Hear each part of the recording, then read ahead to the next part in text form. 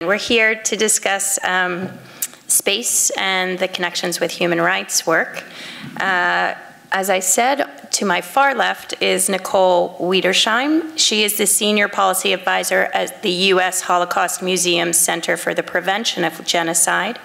Most recently, she was the USAID or USAID Senior Human Rights and Atrocity Prevention Advisor and served through many mass atrocity situations throughout her 12 years in government. She has managed human rights, humanitarian, and political stability programs in Darfur, post-earthquake Haiti, Cote d'Ivoire, Burundi, DRC, or the Democratic Republic of the Congo, Bangladesh, South Sudan, and Rwanda. She also recently served as the National Security Council Director for Central Africa and the Sudans from 2017 to 2018. Welcome, Nicole. Thank you so much for coming down to be with us in this panel. To her right is my colleague, and I might have forgotten to introduce myself.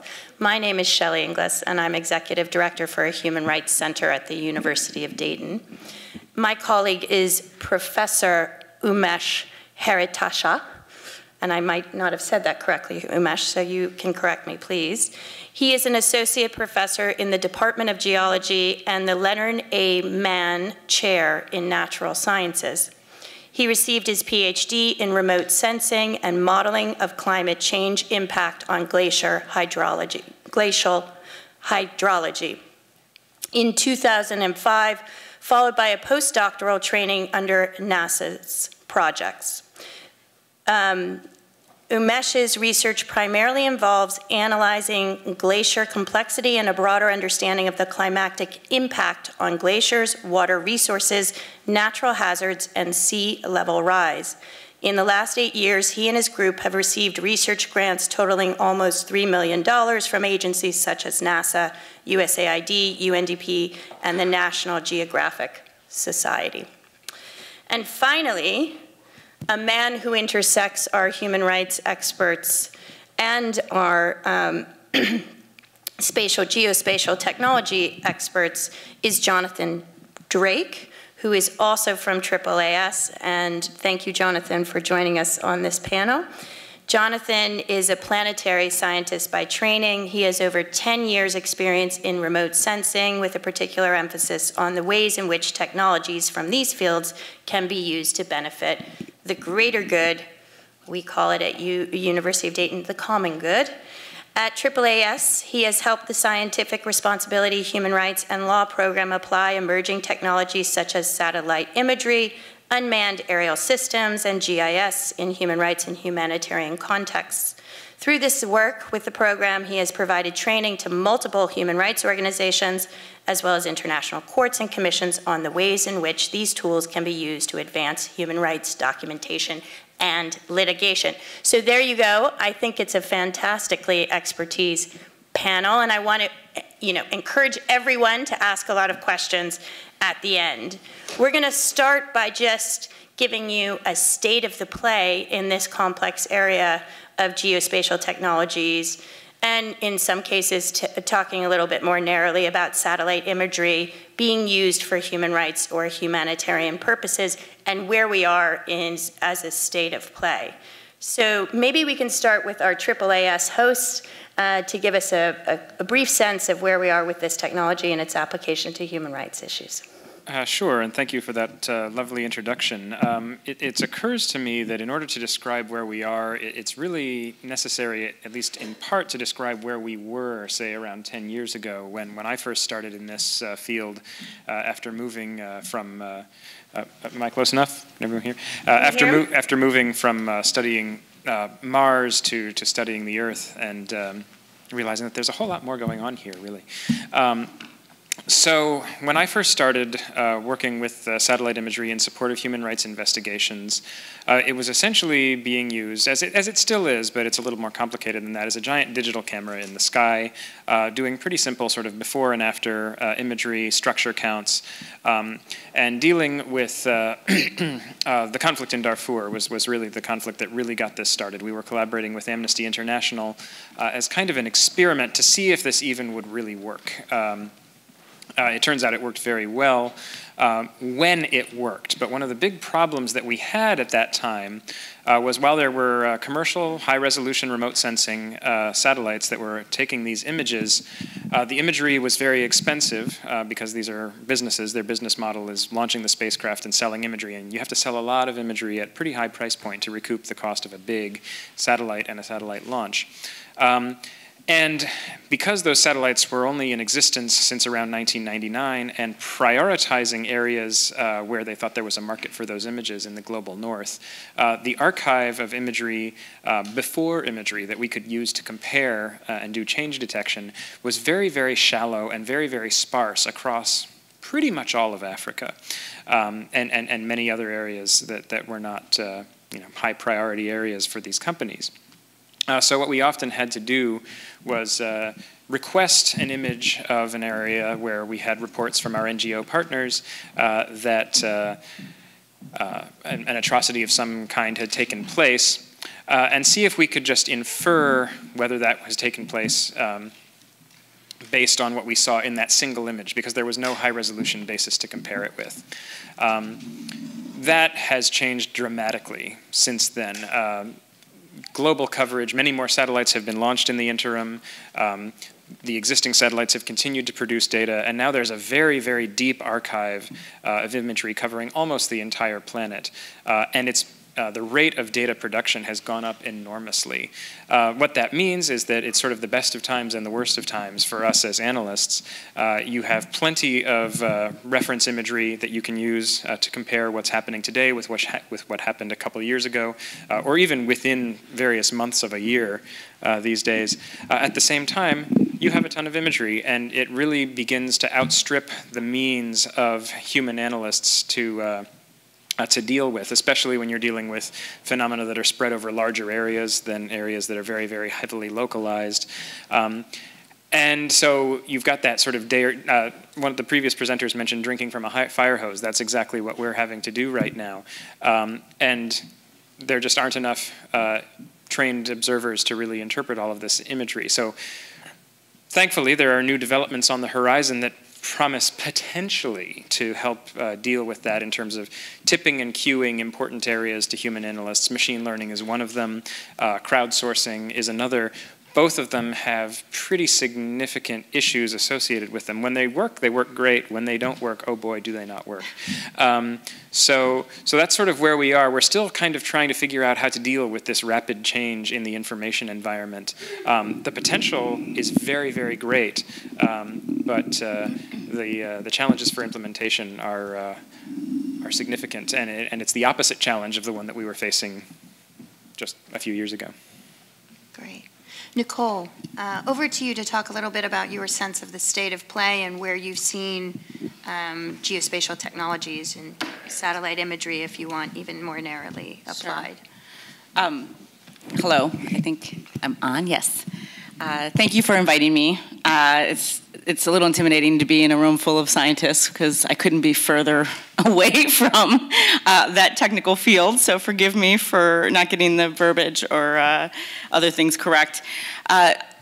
It's ironic that we're both on the panel because my first experience of seeing satellite imagery come to play a role in mass atrocities and disaster was when I was based on the ground in Darfur. I was there with USAID's Foreign Disasters DART team, and I was specifically charged at the time with trying to get real-time information back to Washington on the nature of the human rights abuses and the attacks. So we had humanitarian response, and those were my other colleagues in USAID, and then I was there as what we called at the time a protection officer. We've later adopted that language as a human rights officer.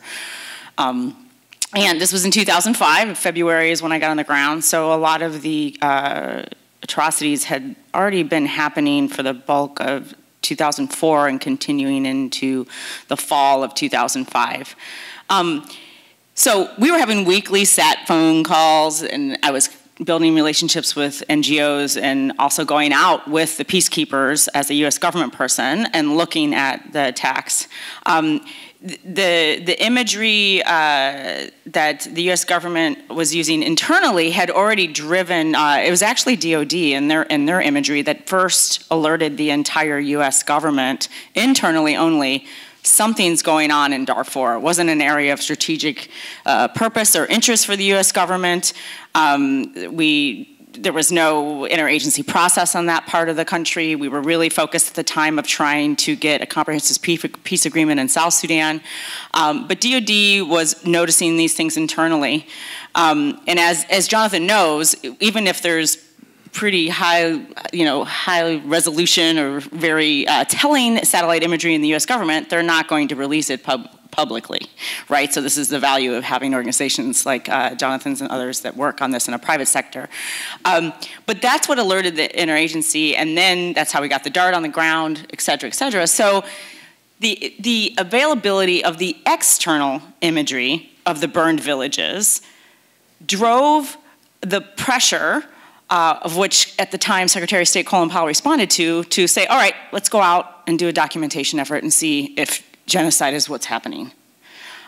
We had the imagery inside the US government, but the political and public and advocacy pressure to push big things like that, documentation and investigation of a genocide, to mobilize millions of resources, to put American officials on the ground in 3 sites. We were based in 3 of the Darfur capitals and moving, to keep us there after one of my colleagues was shot in the head. She survived.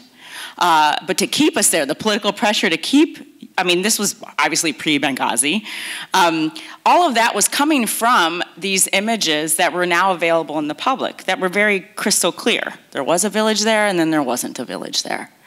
So that was my first introduction to it, finding it as a way in which it galvanized action and policy shifts, or the discussion of, if you will, policy shifts in the US government. I would say that when we did a genocide determination in 2004 and 2005, it was a high watermark for the US government leaning very forward. No other country made that determination on Darfur, and neither did the UN.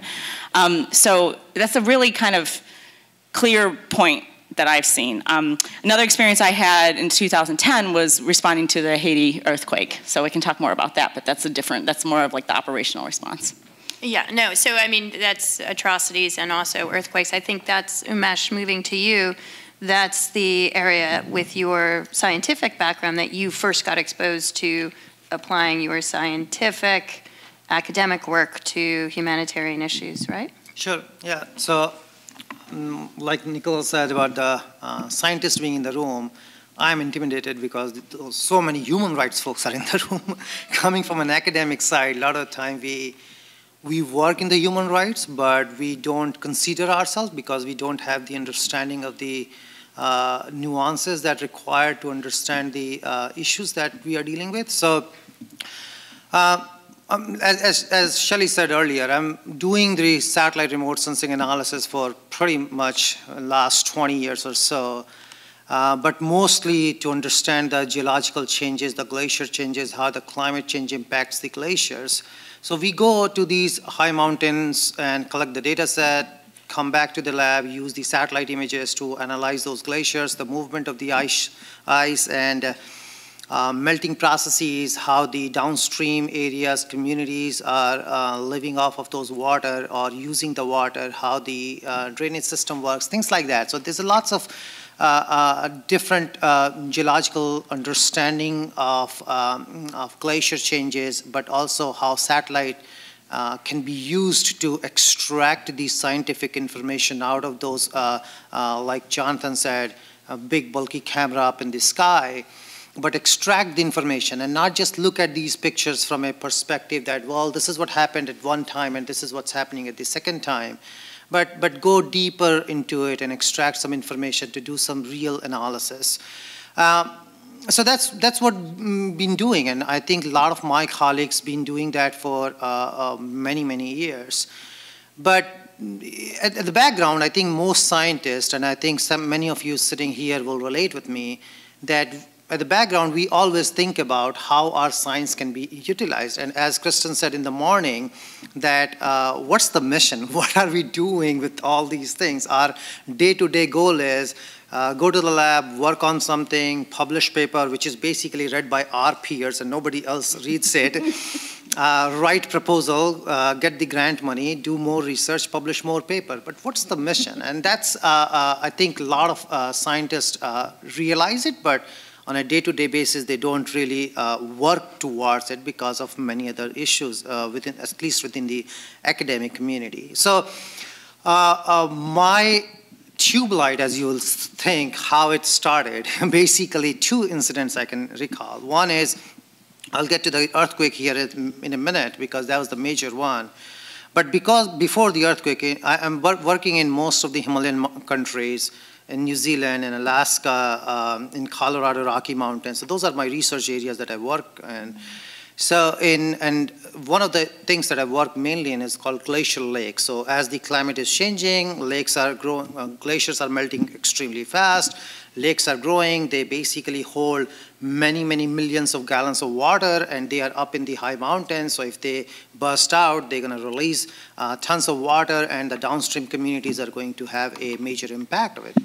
So that's the gist of it. But so UNDP rolled out a call back in 2013, I believe, that, well, there's a major lake here in the Everest region, which is one of my research area. We are interested in thinking about whether it is at the point where the water may release or what can be done. And our group responded to it. And I'm going to say a lot about our, because in scientific community, as many of you will relate, we work in a collaborative projects with multiple people, multiple agencies together. So our group responded, and we were awarded that project. And we went there and we worked on understanding the capacity of the lake and where it is. And based on our work, the lake was lowered. So that was the work that we did directly to impact the humanitarian issues that may not have occurred at this point, but could occur in the future. So looking into the future aspect and not just the current thing. So that was 2014. And in 2015, we were planning to go back and do some field work there. And as in the glaciers area, mostly you go in the summer because otherwise it's frozen. So on April 25th in 2015, a major earthquake struck Nepal, and thousands and thousands of lives destroyed, our field plan destroyed. We, at that point, and I'll shout out to a colleague in Arizona, he immediately put together and called me and a couple of other folks that what can we do? I mean, we as a scientist sitting in our lab doing the things, going to the Nepal, working in those communities, and communities affected by it. So what can we do? And the expertise that we have is basically looking at the satellite images and analyzing it in such a way that can be helpful. So we said, well, let's put together a call for volunteers and whoever will respond, and we'll get together. So within about, I would say, 24 hours or so, we had 50 plus scientists within 24 hours from these renowned folks sitting in their lab from various parts of the world, responding to our call that, yes, we can lend the hand and do the work. So next 2 months, and as he always says, 2 months of time from April 25th to, let's say, July or so, we aged probably 5-10 years because we were constantly working. In about first week or so, as Nepal, some of you would know that it's a mountainous country. So when the earthquake strikes, it's basically landslides, buries the village, roads are cut, network, there's nothing, no way you can communicate. So we were looking at these high resolution satellite images, directing through our network to the cabinets in the Nepal to allocate the resources. And that was the eye-opening experience that I had, where I thought that, well, I've been doing this thing for so long, and this is not the first hazard in my lifetime that has occurred, but this is the first time that the experience has been rewarding. And at that time, it was purely humanitarian. We didn't thought about publication. We didn't thought about the money. We didn't thought about anything. I actually had a son about 20 days before that event, and we were working 16 hours a day holding the guy in the hand, and so did actually one of other colleague too. So the experience was rewarding. Later, we actually approached AAAS editor, and we published our paper in Science magazine because of how the volunteer response came to help use the satellite images and help analyze the data set in the ground and actually make a difference in the ground. So I can talk a lot more about that later. Yeah, we're going to go around so everybody gets it. I don't know if, Jonathan, you want to say, so we had Darfur for the initial monitoring, some forms of investigation, the use in humanitarian in response to humanitarian disasters and natural disasters. Do you want to say anything about some of the cases you've been working on from AAAS in terms of other forms of use, like criminal prosecutions? Well, I can certainly say that there is increased interest in the use of this type of evidence in international human rights litigation, and AAAS put out a comprehensive review of geospatial evidence in international human rights litigation. That's the title of the report. Please search for it and read it. It's very interesting. We have not yet really seen a real test case in terms of geospatial evidence being really the clincher of a case. We keep on hoping that one might happen. One almost happened recently in The Hague when there was an individual who was accused of destroying some ancient mausoleums in Mali, and there was lots of geospatial evidence of the destruction, as well as social media evidence of that destruction, and everyone thought, oh, this is going to be it. This is going to be the case that really shows that this is, come into its own as evidence, right? And he pled guilty. So we never got to... It was because he saw that evidence. It may have been. We can't get into his head about that, right? But so there is certainly lots of interest in that. They continue, international courts continue to be interested in this type of evidence. I've worked with some of them on that sort of thing. Unfortunately, as cool as it is, and I can't talk about the details of that. One thing that I can mention, though, I mentioned that case where there's satellite imagery and social media, ground-based cell phone video, and that's another thing when we're talking about the current state of play that has changed dramatically since we began. Right? When we started out.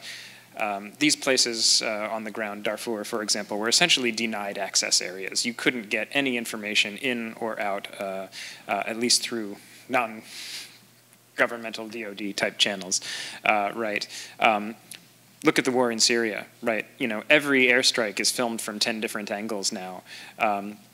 That's very, very helpful to us in terms of triangulating this information, because even when we were working earlier on, there's only so much that imagery alone can tell you.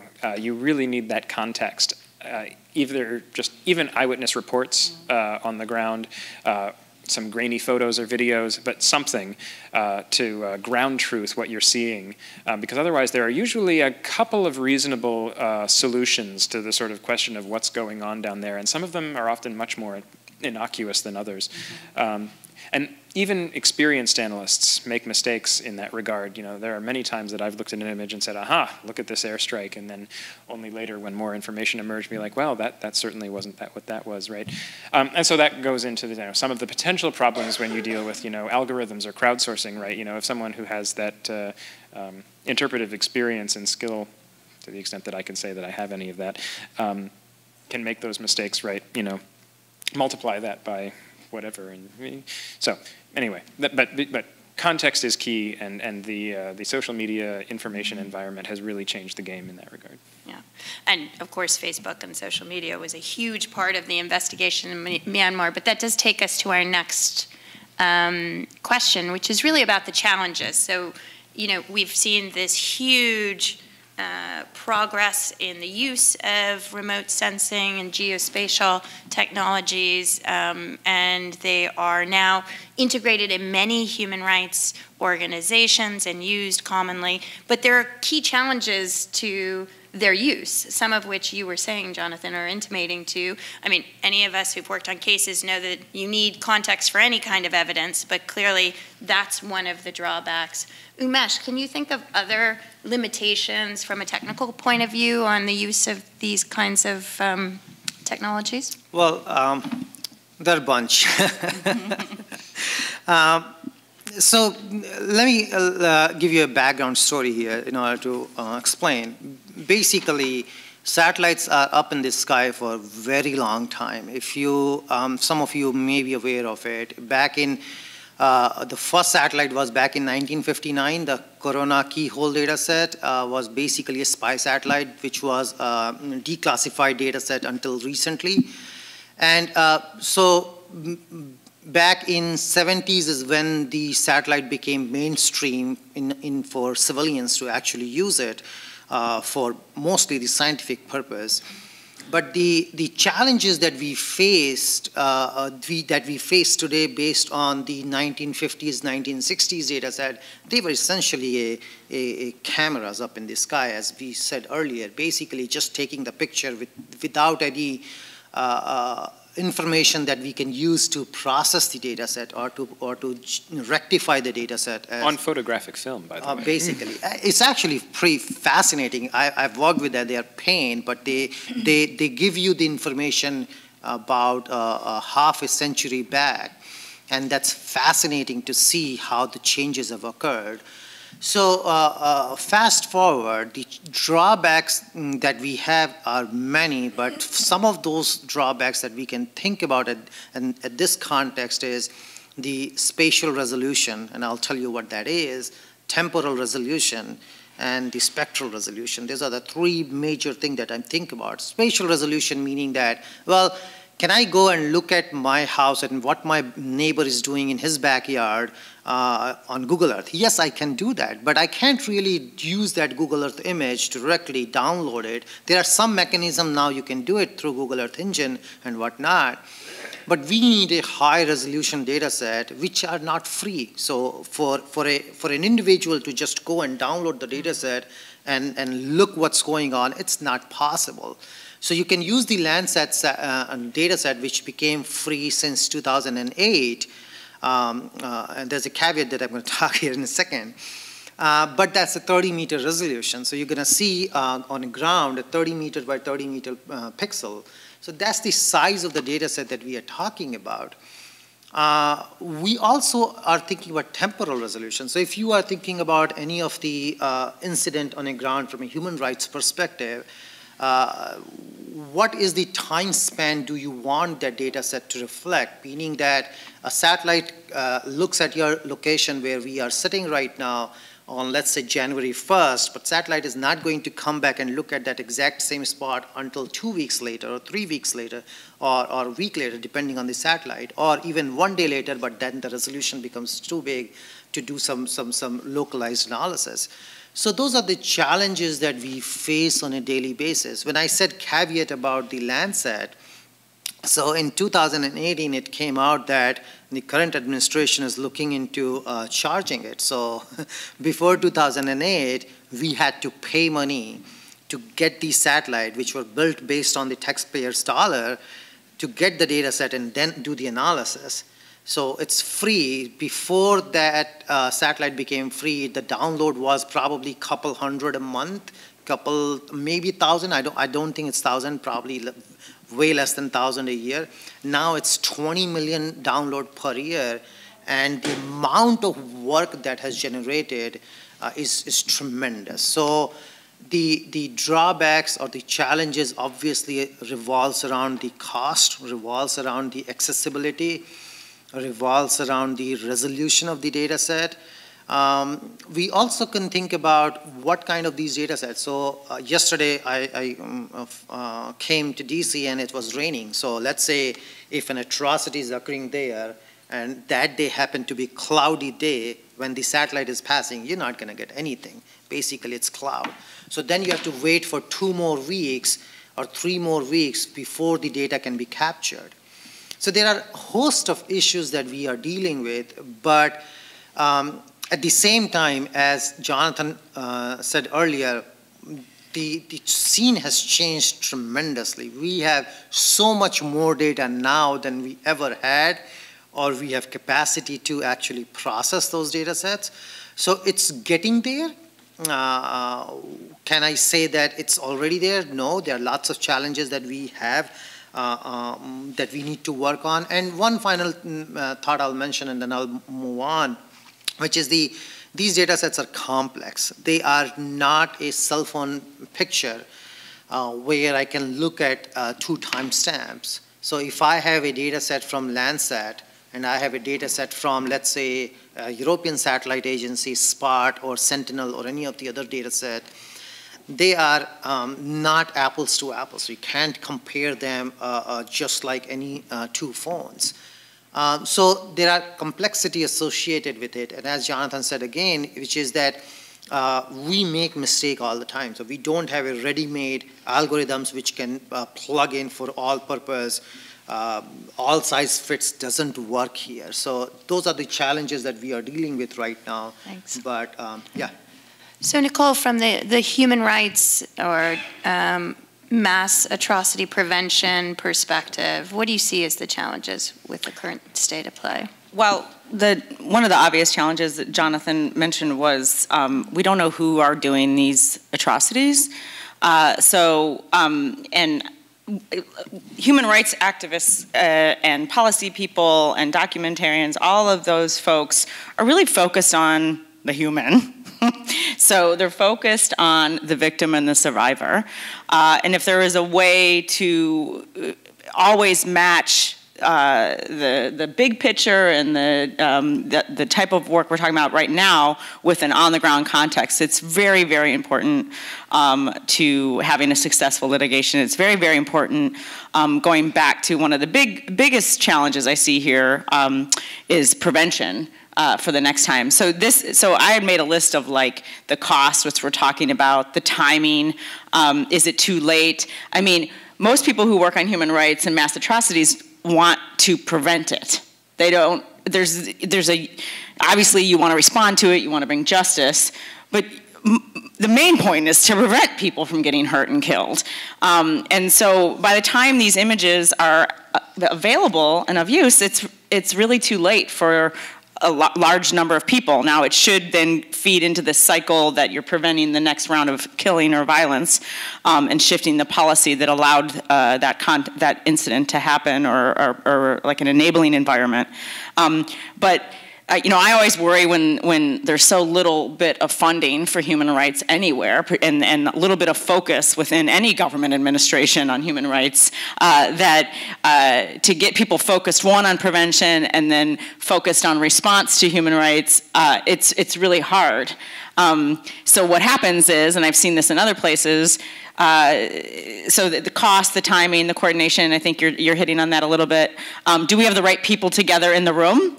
You know, can like someone who is trying to organize a policy or a peacekeeping operation or a humanitarian response or going out and documenting and interviewing the survivors, can they understand the information you're presenting them with? You know, do they understand the terminology? Do they even know who's doing it? You know, where are you guys talking and meeting and discussing this? I spoke to a really interesting woman and trying to get just slightly smarter on this topic because I was like, I don't know the technology side of this. And she worked at NASA, and NASA has this whole unit on disaster response, and they work with the USAID. And so she was telling me that she's also not a techie person or like a science person per se. She literally spent most of her job trying to connect the right people. Connect the humanitarians, connect the planners, connect the budget people. If we're seeing all of this information on the effects of climate change, which is greatly exacerbating atrocity risks, or land occupation and displacement, which is also another use, you know, are the same people who are making these budgets 5 fiscal years out and making these country strategies for USAID, or you know, our NGOs who think long term, and there's many out there who are development actors, I used to work for Oxfam, and they do response, but their main jam is development, and they're thinking about agricultural needs way far out. Are all these people right in the same room thinking about this, and are they able to listen to each other's language and understand it? So, and then, thinking back to my new home at the Holocaust Museum, we have a new exhibit right now in the main part of the building, and it takes 45. I'm going to put a plug in it because it's going through the Holocaust Museum is really a lot of people don't want to spend their Saturday day doing that. It's very traumatic, but.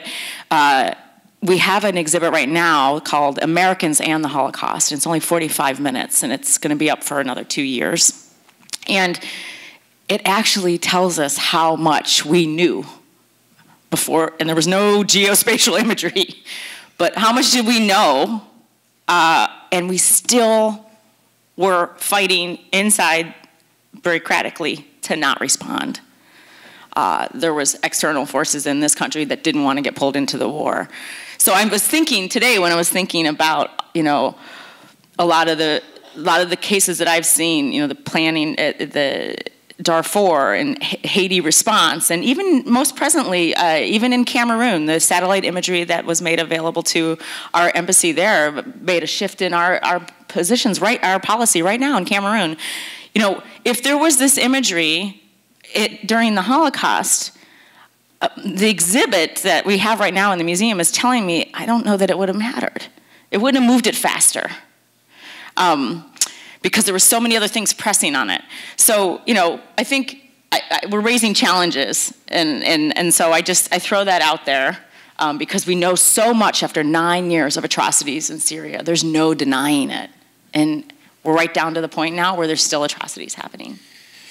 Jonathan, I get the sense you want to respond. Well, yeah, no, so I agree, and the challenge of how you measure your impact is certainly one of them, right? Can you say that, because we took imagery of this atrocity and that atrocity, untold other atrocities did not take place, that's proving a negative. And so that's one of the real challenges, is measuring your impact. And along with that comes, what does it take to move public opinion and to actually affect a mobilization?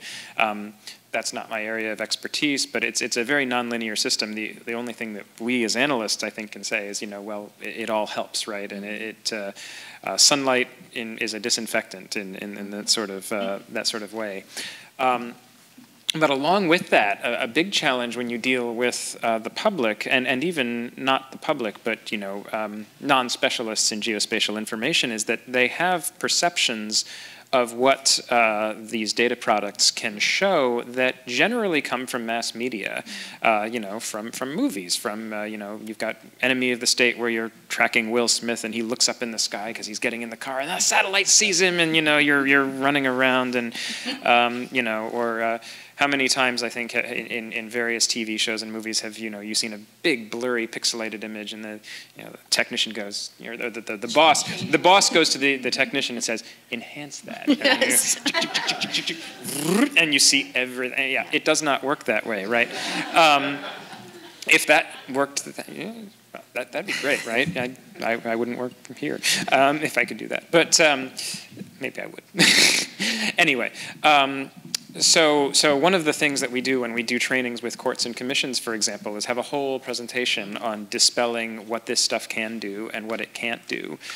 Because the idea that this is this objective, all-seeing eye it's kind of true in some ways, right? But when you combine the imagery with the perception, sometimes you can get responses from your audience that are not entirely right.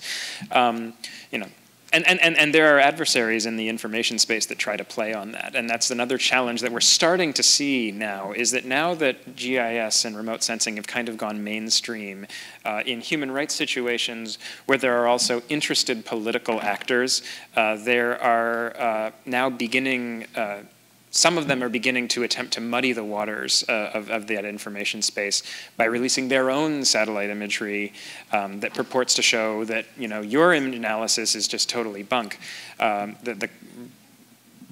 most clear-cut example of that as yet has been with the conflict between Russia and Ukraine, where there have been open source analysis groups, AAAS among them, as well as Western governments, NATO, publishing imagery, saying that, look, there's large military buildup in southwestern Russia near the Ukrainian border.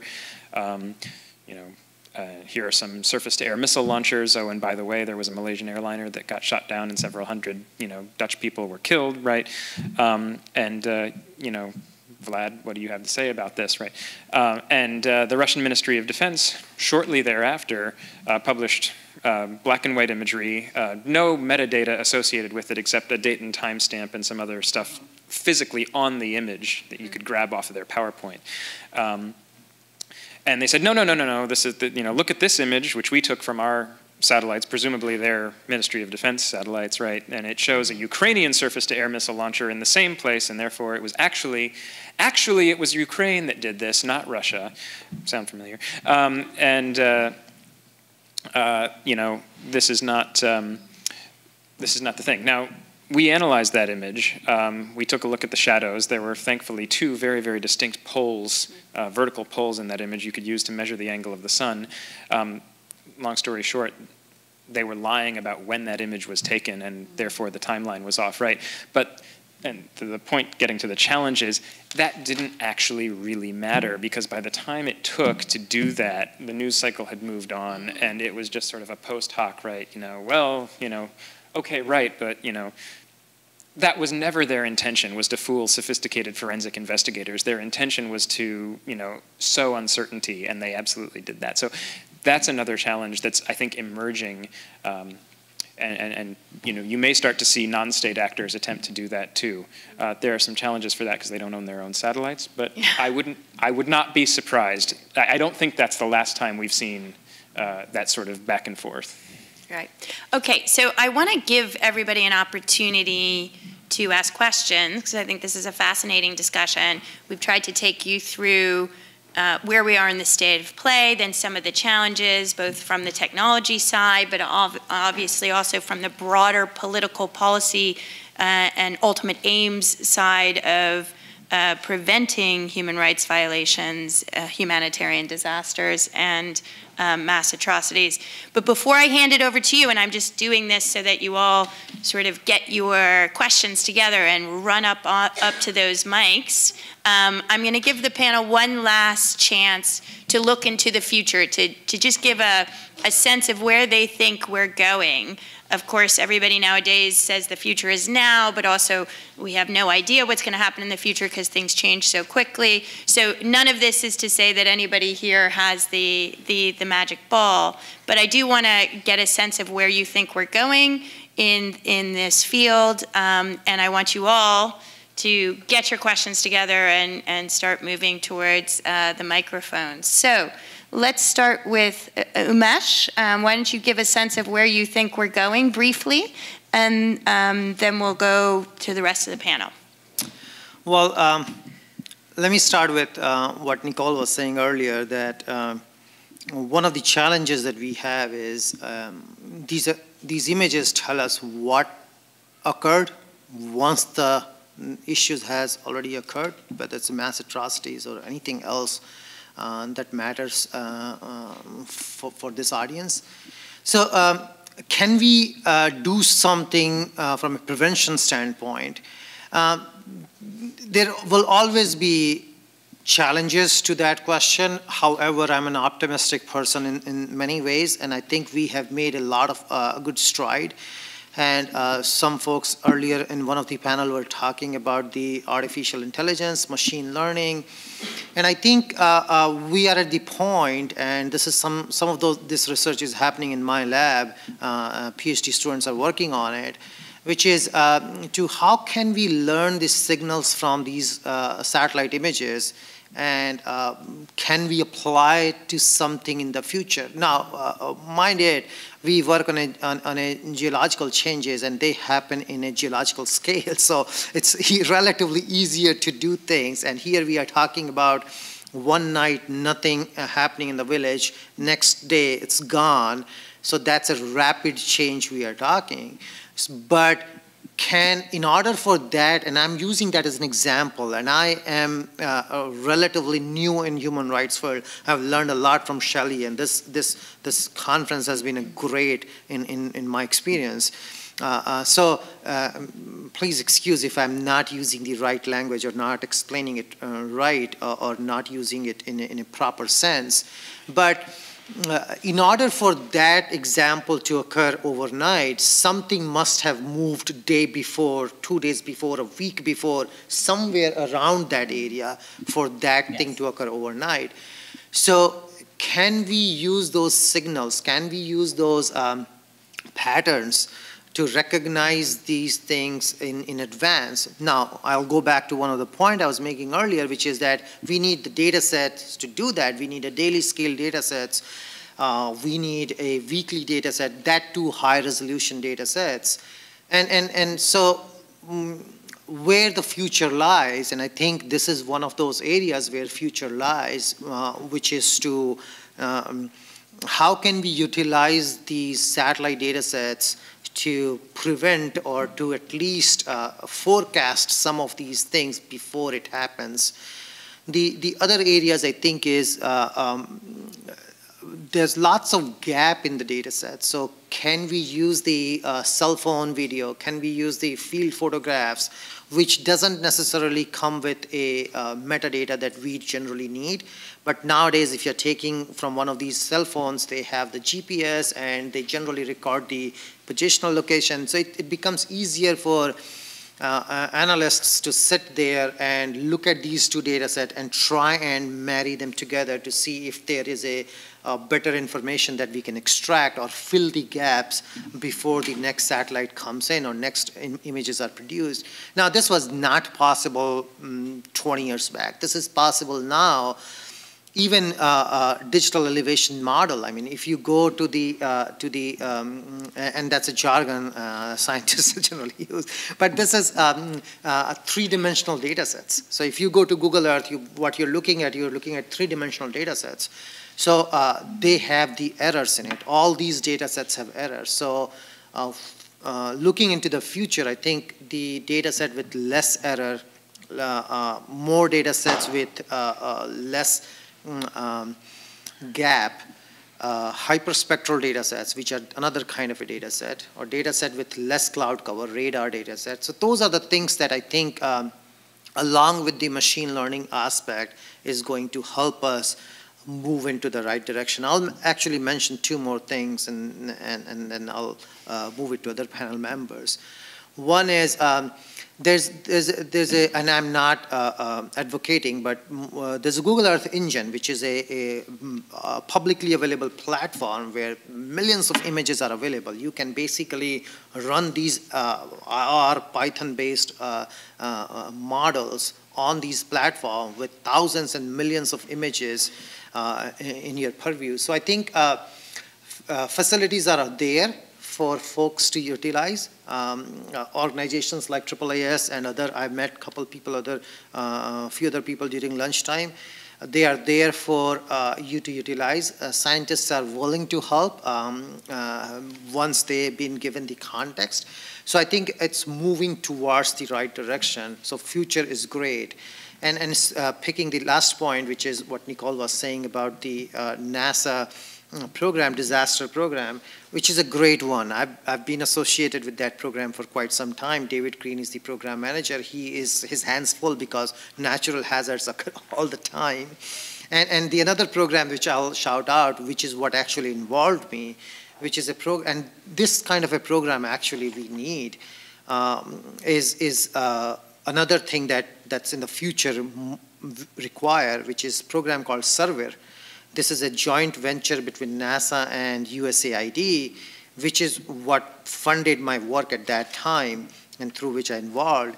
This has hubs in Himalayan countries, hubs in Africa, hubs in Latin America, and they are working, doing great job. And there's lots of easy to understand, public communications out there on their website, which you can utilize, not the a 20-page scientific paper, but how those 20-page scientific paper can relate to the local person who is on the ground and the capacity building. So the last point, I think, is the capacity building.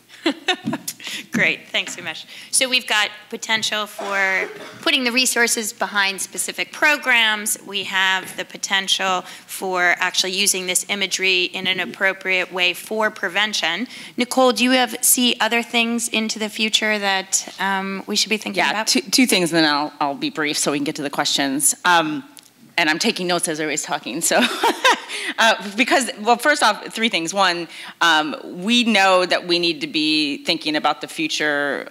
In my home organization right now, we are actually planning with the academic community that works on atrocities and research and trying to track indicators, a seminar next year and a call for papers on what is the future of mass atrocities. So it's everything. It's the machine learning, it's the social media, it's the acknowledgement that actually global trends are going in a right direction, that mass atrocities are actually dropping over the last 20 to 50 years. It's odd when you think of the headlines, but what will new weapons look like? What will atrocities look like? So this is very relevant, and I hope you continue to talk about this in your entity gatherings like this.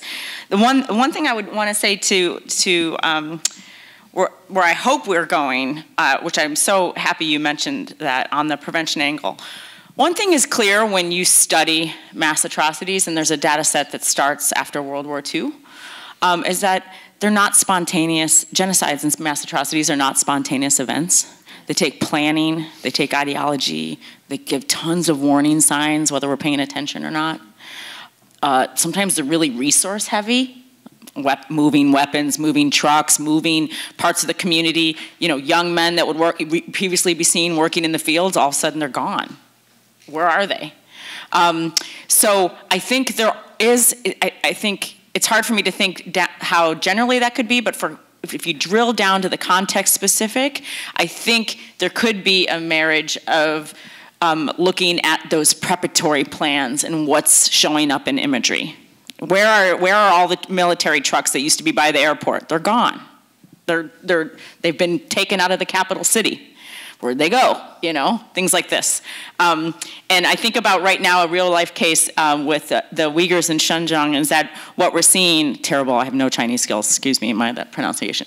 You can't see what's going on. I was exactly one of those policy people saying to the NGA, well, can't we figure out what's going on? Just drill down with those super high-tech cameras you guys got and see where these people are. You know, that's a real-life way that people who don't understand this technology ask for images.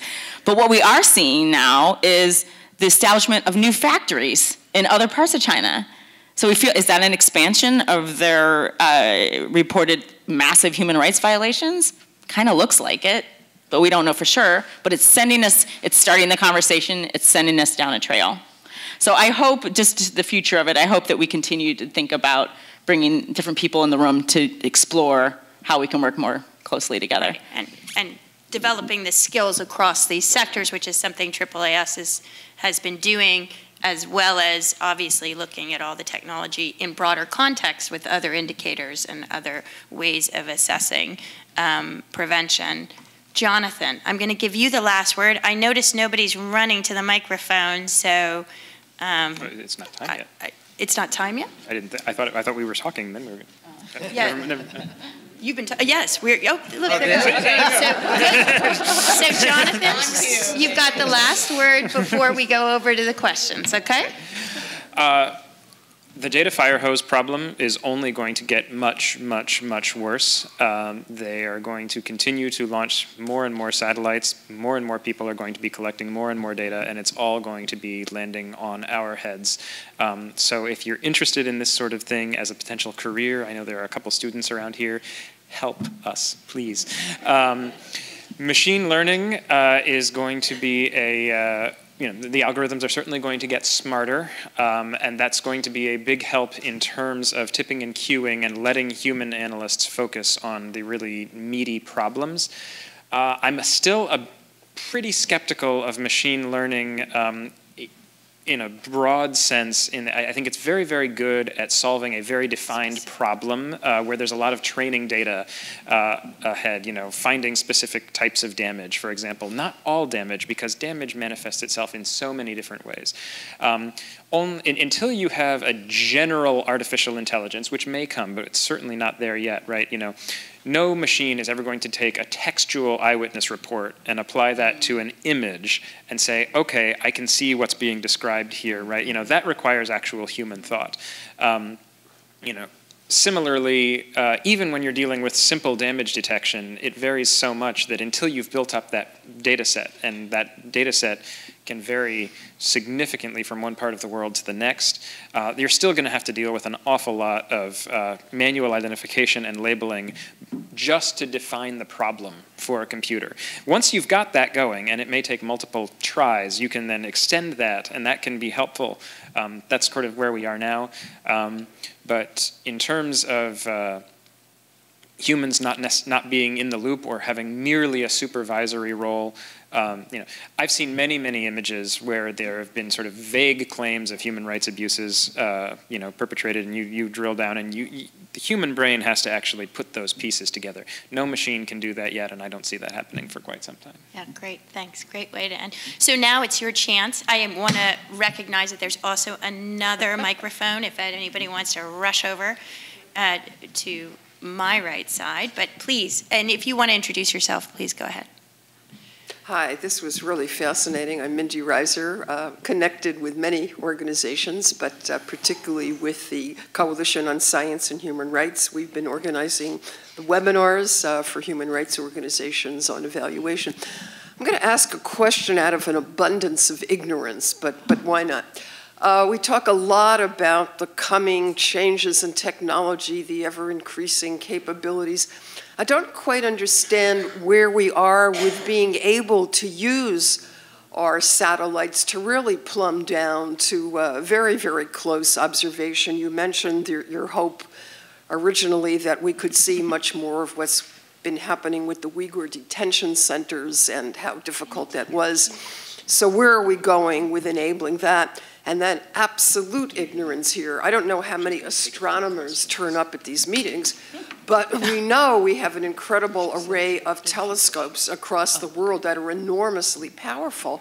How can that technology be mobilized? Obviously, they have extraordinary capabilities with optics over innumerable distances. How can this be channeled to the things we're talking about? Okay, great. I'm going to take a few questions, and my panelists are rapidly thinking about their responses. I'm not sure how much of the astronomy they can manage, but we will let them try. Please, you're next. Good afternoon. I'm Cheryl Lazatter Beach. I'm the immediate past president of the American Association of Geographers, and your words are music to my ears in terms of geospatial data and the use of geospatial data for the greater good. I just wanted to say that the AAG has a project on geospatial data confidentiality working with the Consortium for Political and Social Research at University of Michigan to lead an NSF-funded program on challenges facing geospatial data-intensive research communities. And one of the problems is, on the one hand, you need publicly available data to do the essential work that you do, but there are other casualties of exposing geospatial data to the public or to different government players. And so this consortium is working on ways of creating secure environments in which to work with and share those data, much as you might in the psychological or medical world have human subjects research protections for certain kinds of data that are in filing cabinets.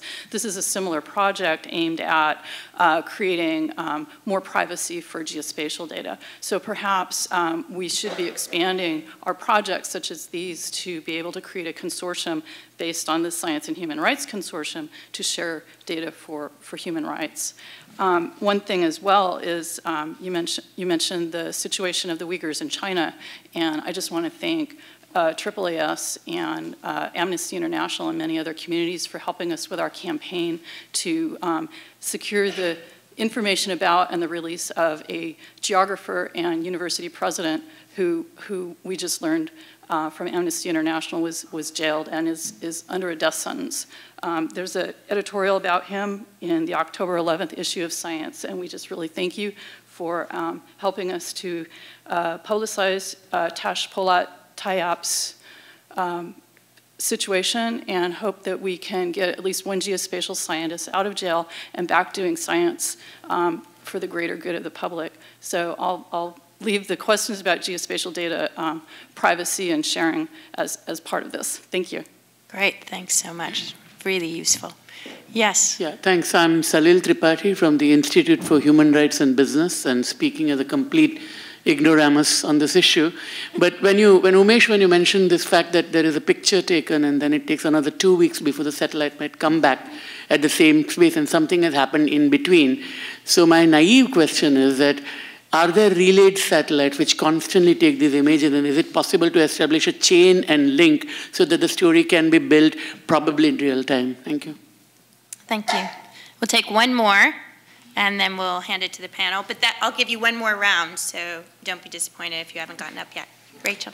I'm Rachel Carr. I'm an undergraduate student, and I'm just curious about the connections between the future you see for this high-level technology and any connection you might see for the lower-level technologies of mapping being used by protesters in Hong Kong and those other kind of grassroots applications. Do you see those futures coming together? Thank you. Thank you. So, great questions. Do you need me to summarize them, or you all remember them very well? Okay, who wants to start? Oh, Jonathan. Go for it. AAAS. Okay. Rachel, yes, I do. Yes, temporal resolution is increasing a lot through the launch of multiple satellites in multiple orbital inclinations and in these constellations. So that is in the process of changing. It used to be 2 weeks. Now Planet is imaging the entire land surface of the world at 1 meter resolution once every day. Subject to cloud cover, right? So that's changing. But there's the trade-off with spatial resolution. You get that rapid revisit, but you don't get the spatial resolution. Astronomy, my undergraduate degree, actually. Yes, so the Hubble Space Telescope was in fact essentially an NGA, National Reconnaissance Office, spy satellite pointed the other direction. The payload shroud and the launch vehicle and the primary optical system are the exact same thing. So there's this symbiotic relationship between that. The US government really, really, really was interested in funding big telescopes pointed downwards, and then NASA said, hey, why don't we, can we get in on this, right, and flip it around. In terms of drilling down to the super high resolutions, there are some physical constraints that you're dealing with. There's only so much that you can do before you reach what's called the sort of diffraction limit. And you have to get at which point you have to get your mirror even bigger, which makes it impractical to launch within the aerodynamic cone of a rocket, right? Sometimes you can get around that with big unfolding mirrors and that sort of thing, but really, if we could get, single centimeter resolution from space, then we wouldn't be investing all of the imagery or all of the effort that we are currently in drones.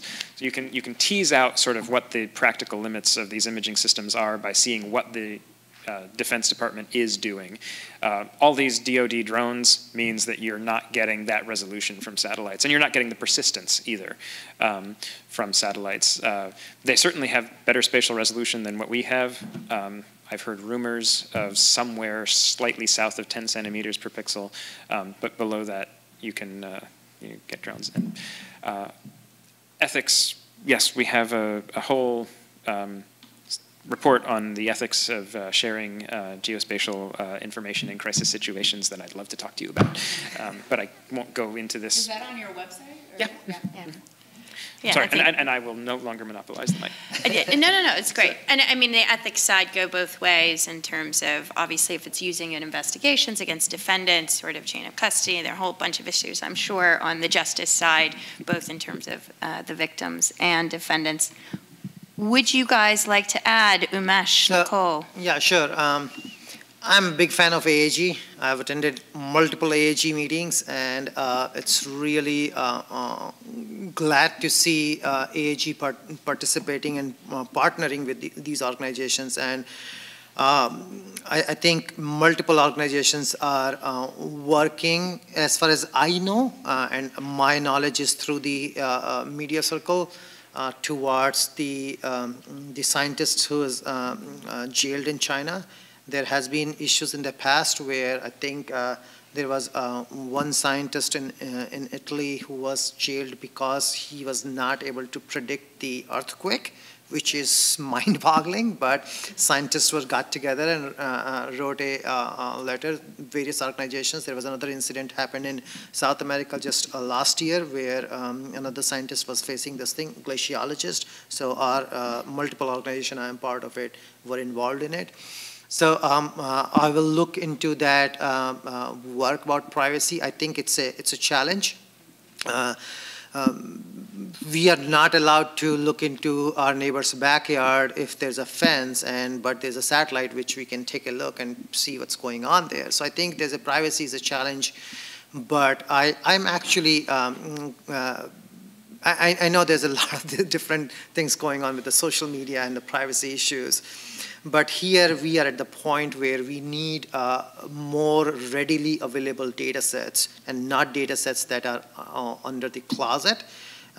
So I'm a big proponent of the availability of the free data sets. And I think how we haven't reached the point where all these deluge of data sets that we are talking about is readily available to all of us. They are not.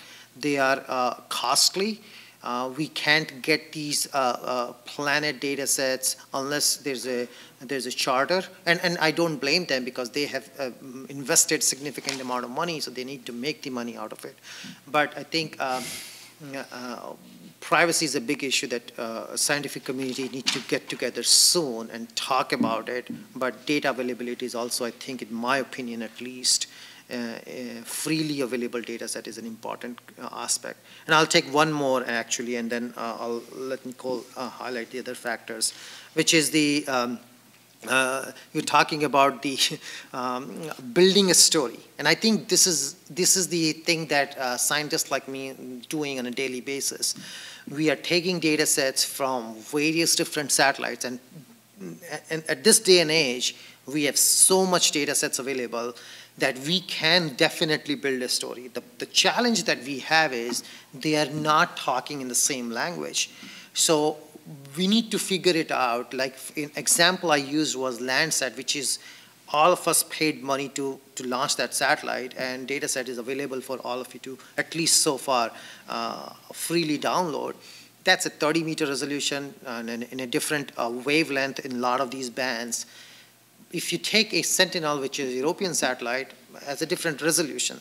So you cannot just simply use it. And a challenge is that algorithm needs to be properly managed, trained, but analysts need to understand that as well. And capacity building needs to be done where people can use these data sets in an effective way and try and compare apples to apples and not apple to orange. And there's an issue. So even the NASA MODIS data set is available on a daily basis, but that's a kilometer resolution. Unless there's a big wildfire going on, which really can't do too much, or a tornado, or big weather pattern is developing, or something of that nature, large scale. If you want to do something at a localized level, it becomes challenging, where 30-meter resolution data set might not be useful or enough. So building stories are great, and I love it, and we are doing it, and we have become so much better in that in last decade or so. But I think it's quite a way to go still in that sense.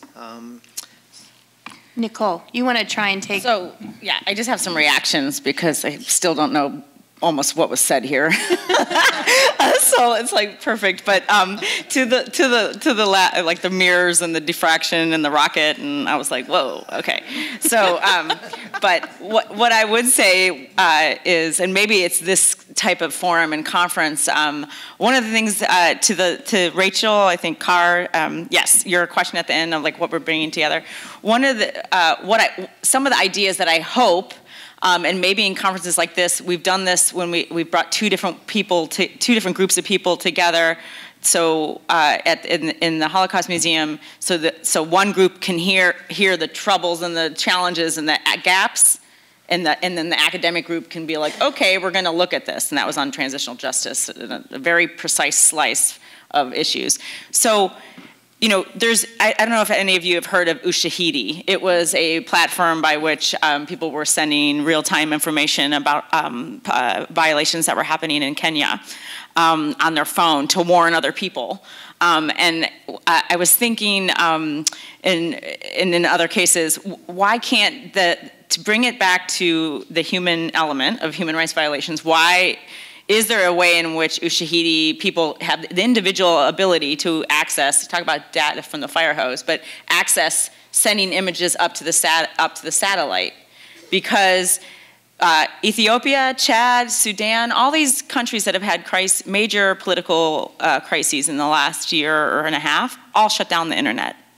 And so there's this period of time where we just do not know what's happening. And the satellite imagery is not helpful in those cases, particularly with urban uprisings. And so the Ushahidi model, and then a real life dilemma that we hit when the street protests turned into a revolution in Sudan from December to June of this year. The activists were, this was when I was in the US government, they were begging us, help us buy satellite phone time. And we just couldn't, it was $10,000 for 2 minutes or 5 minutes. It was crazy. So like, the commercialization of giving access to people on the ground to some of this technology, I hope that we can move forward there. And I've seen that start to happen a little bit with open source street mapping, which I thought was phenomenal. We deployed it and funded a lot of it in Haiti after the earthquake for other communities that hadn't suffered an earthquake so they can get ready. And everybody, you know, training young people to be able to like map their community, upload it to a site, and then take it to another level where there could be planning and other things, and all of the different places that you all work in. I think there's just so many things there. You just have to have somebody put two people from different worlds into a room and talk about the gaps and promise and challenges. Yeah, and then have the money, the resources, yes. and the political will to fund it and move it forward. We have another question. Thank you. Oh my God, do we have mass movement? We do. Great. Over to you, young lady. Please introduce yourself. Right. Hi, my name is Syra. I'm actually an imagery analyst at the Signal Program for Human Security and Technology at Harvard University. And everything you said really resonated, because it's true, and I see it on a daily basis also. I'm glad that you all brought up this point of crowdsourcing, because that's my question, really. Obviously, it's had huge implication, very positive also when it comes to the mapping of disaster-prone areas before and after. But I'm also thinking of the effects if you open this kind of, or have free data available to everyone in sensitive areas that are conflict-prone or have suffered. Like, mislabeling is an issue. As an imagery analyst, you're focused very much on the context, and you use contextual information to label and share information. So I'm just wondering, in terms of the future, like, not only do we have this big data, you also have the push for open data, which, yes, open data is great, but then there's also some limitations, and so I'm wondering where the privacy can then be still considered while still having open available data. Great, thank you. Yes. Hi, I'm Jessica Libertini. I'm an applied mathematician at Virginia Military Institute, but I came out of Army Space and Missile Defense Command. So that's the lens I'm thinking about is there's a lot of conversations about weaponization of space, whether the Outer Space Treaty Article 4 is something that needs to be relooked at, and whether the U.S. wants to do that or not. There's a lot of conversations around that, but I love the way that Nicole brought up this idea of information and possibly using that to get, to look at things like whether it's regime change or on-the-ground sight of what's happening. I'm not articulating this well, but I'm thinking about, as we enter the fourth industrial revolution, the idea that information is a weapon and can be seen as a weapon. And so if we're talking about weaponization of space, and currently the Outer Space Treaty talks about a very undefined set of weapons of mass destruction, what's going on, and maybe this is really a question with respect to AAAS and thinking about the policy shaping piece of this. How do we make sure that information doesn't get categorized as a weapon in the context of being able to use information to discern what's happening on the ground when we're talking about space information? Thank you. And there's so many places to go with that question. Any others? Because I think I'm probably looking for Teresa, that I am getting close to my time, and I know that there's, you wanted me to go straight to 6 before the next speaker? Okay, so we still have a little more time. Would anybody else like to ask a final question before we give it over to the panel to respond? Okay, so who would like to go first this time with a final wrap-up response to the 2 questions and anything else you would like to say that has not yet been said? Well, I don't know if I have the answer to your question, to be honest, and I don't know if anybody has the answer to your question. Scientists have always been blamed to do the work within their own silos. And I think there's a great realization that what we do matter outside our lab. So there's a push for the open data sets. And I'll be first one to admit that, not the last one, but to admit that when the data becomes publicly available, you draw bunch of different attention, as well as challenges how this data can be used, as we all are seeing the social media data sets that nobody knew can be used in such a way and being used. So I unfortunately don't have the answer, or great answer. I do think that there is, and I know Jonathan mentioned earlier about the document that exists on their website about the ethics policy, and we heard from the AG perspective as well. I don't know where the line needs to be drawn. I don't really know, and I really think that all these bigger organizations, along with the private partners who are putting these small CubeSats, which are basically this big satellite, day in, day out, how these data sets are going to be utilized in the future. Am I complaining availability of these data sets? Not at all. I really want these data sets. There needs to be guidelines for these data sets to be used in a proper way, sure. Does that, the guideline will be utilized by everyone? Never. We will, no matter how much guidelines anybody can put out, there will always be loophole, or somebody who wants to utilize it in a different way will be able to find a way to utilize it. That's my opinion. So crowdsource has been great for our work, and as you already know, so does the collateral data set, as I generally put it. So we have the satellite data. We don't know what's going on in real time, but somebody uploads a picture. We use those collateral data sets to figure it out or build a story around it. So I think my personal opinion, and I speak for at least a couple people who I work with on a daily basis and organizations, that I think there should be a policy out there, but I really don't know if that policy is going to limit someone who really wants to use this data sets for whatever purpose. It's really hard for me to tell that. Somebody else wants to add? Jonathan? Yeah, I can add. Or you go ahead. No, I mean, I have big, you also, when you said the weaponization of space, I have big fears that we see already, and it's on our list to look at a little bit deeper with the academic community on the weaponization of information. And, you know, Shahidi and the crowdsourcing was very instrumental in helping people in Kenya. And then when I worked in Burundi in 2016 and 2015, we knew the government would capture that information in real time. They had been, they had that type of technology shared probably from China. And so, you know, people were like, should we use that? Should we fund that? And we were like, we would not advise doing that.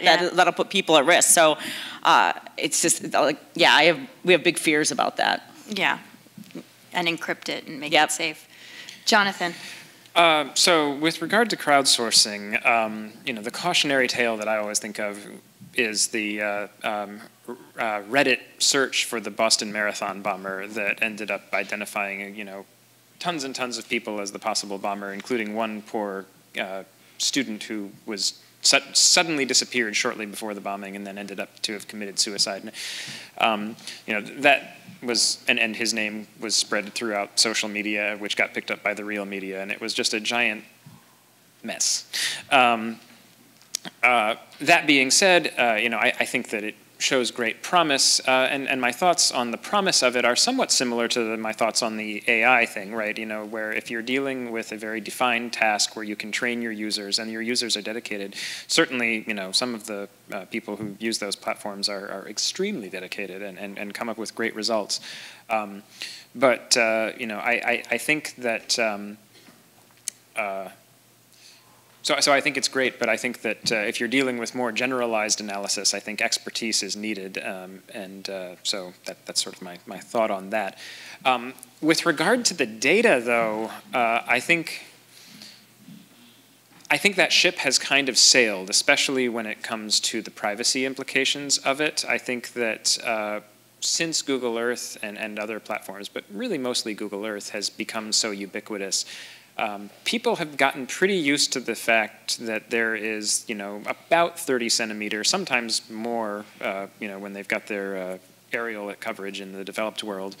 But, you know, that level of imagery is generally okay. There are some exceptions, like Germany's, you know, right to be removed from Google Street View. But I suspect that there's not going to be much in the way of further resistance to publicly available data sets at that resolution. Higher than that, yeah, you get into some pretty dicey territory, right? One of the things that we say when we're doing these trainings with courts and commissions is that at satellite resolution, you know, you may be able to see a person as one pixel under ideal circumstances. You know, aerial imagery, on the other hand, is a whole different thing. There you can actually deal with identification of specific people, etc. However, we do have invasion of privacy laws that cover this to some extent already, and a lot of those came out of the early 20th century. There are actually editorials written by people right after air travel became a thing where, you know, sir, should I be rusticating in my back garden and some ruffian in a balloon were to, you know, come over and look down upon me and, you know, in my state of natural whatever. You know, so, you know, this is going to be sorted out in different countries in different ways. In the US, we have that concept of a sort of reasonable expectation of privacy. Now, what is reasonable depends on, you know, society's norms and mores, and the availability of technology. So that may shift over time, but I think that that's the legal framework that is probably going to be used when you're dealing with, you know, the implications of satellite imagery. But I will say I am not a lawyer. With that caveat, and I'm not a lawyer, I have very little that I think I can say about the weaponization of space, except that my sense is, as someone who's very interested in space, that I suspect that as private sector space exploration continues apace and increases, that we will find that the current legal regime governing low Earth orbit and even cislunar space generally will be found to be woefully inadequate. And I think that that's going to have to change in response to the fact that, you know, people are just going to be out there doing stuff. And you know, but what that form will take, I have no idea. So, a huge area that we've ended up with, and a tremendous need, I think, for great detailed policy discussions about information, big data being the new oil, about the role of private sector actors, about the role of government, about how do we put some of these technologies to the use, the common good, the use that we'd like to see it put to as shared human rights and science community, and also fund that and get the political will. I assume all of this is being taken forward by our great friends at AAAS as they move forward with their technology and artificial intelligence and human rights work. We want to send our thanks as University of Dayton to AAAS for working with us as an academic institution and building our capacity to be able to get our students in a position where they can work in this area and be able to contribute to human rights discourse, advocacy, investigations, hopefully prevention, and ultimately I think it's clearly needed. Despite your, Jonathan, great view of privacy considerations from a legal perspective, that considerable amount of policy discourse and change is going to be required in this area. So thank you all for your focus and attention and for engaging with us in this conversation. And have a great evening, because it's coming up. So thank you, and thank you to the panel.